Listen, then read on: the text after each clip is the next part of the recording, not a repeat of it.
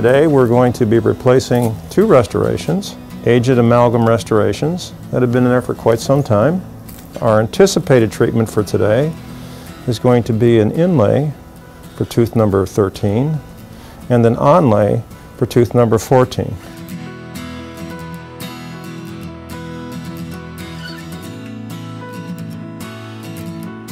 So the first thing we want to do is remove the existing amalgam.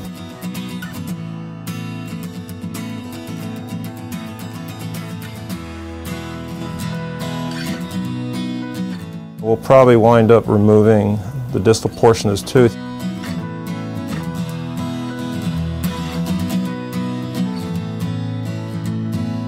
The next thing I'm going to want to do is we're going to break through the proximal contacts. So what we're trying to do is establish a nice near vertical wall, and I say near vertical because ideal taper is going to be somewhere in the neighborhood of 4 to 6 degrees.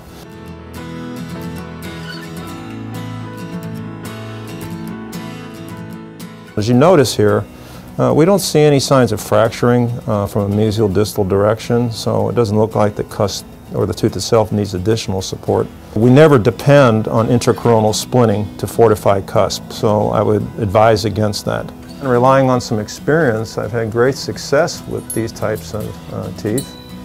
Avoiding the obvious need to do a crown with more destruction of the tooth, and the need to actually go more subgingivally, which is something we like to avoid at all costs too. So we're going to commit to still doing a large inlay on the premolar.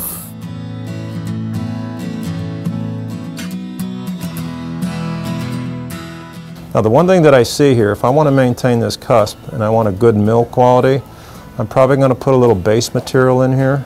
So one of the two materials you're going to use would either be a resin modified glass ionomer or a composite. We'll probably choose to use a composite here. Scotch-Bond Universal is a really good material. We've used it successfully in our practice with really no incidence of sensitivity. It's unique in the fact that you can use it in a total etch, self-etch, or a selective etch mode. Here we're going to use simply a self-etch mode. Saving tooth structure is valuable, and once you remove the axial walls of a tooth, the tooth loses rigidity and it becomes much weaker.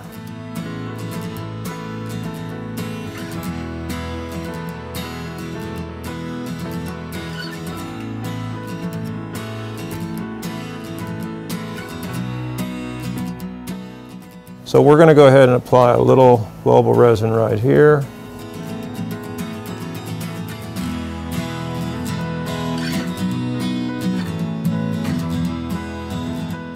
So at this point we're going to be ready for imaging, and you can see we have rounded angles, smooth floors, proper depth.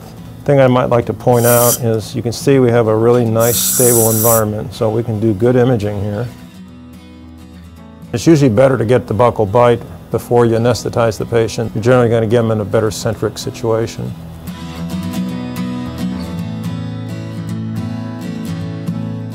My preference on these is to always mill and place the smallest restoration first. It's much easier to take a large restoration and adjust it to the smaller one rather than it is to take a very small one and adjust proximal contacts on both surfaces.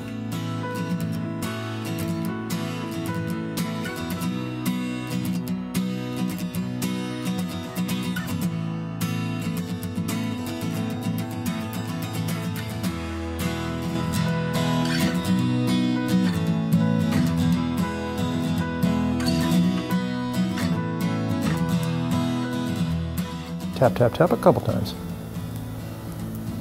And it looks like she's picked up the contacts exactly where we designed them in the software. Be careful about spinning this too much because you'll burnish the paste in. At this point, we're going to condition the intaglio. Conditioning for the intaglio with Lava Ultimate involves air abrasion or sandblasting.